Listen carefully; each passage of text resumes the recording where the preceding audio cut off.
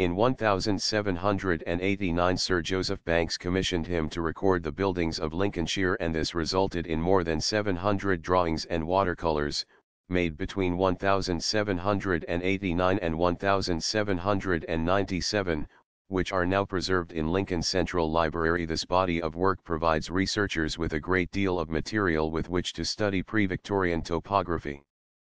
Nattes produced some of the earliest examples of watercolor painting in Britain. According to the Dictionary of National Biography, Nattes died in London in 1822. This later date is supported by his apparently being a witness at the wedding of Robert Holdsworth Carew Hunt and Bridget Margaret Barber on June 16, 1836 at Holy Trinity Church, Clapham.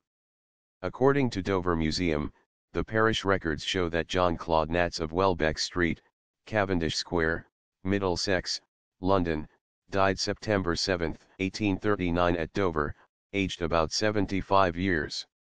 His funeral was held at St. Mary's Church, Dover, on September 14, 1839, and he was buried in Cowgate Cemetery, Dover, where the gravestone can still be seen.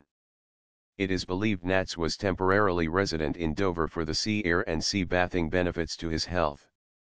John Claude Nattes married Sarah Barber, daughter of William Barber, and his wife Jane. John Claude Nattes' son Charles Claude Nattes died in 1818 on Prince of Wales Island.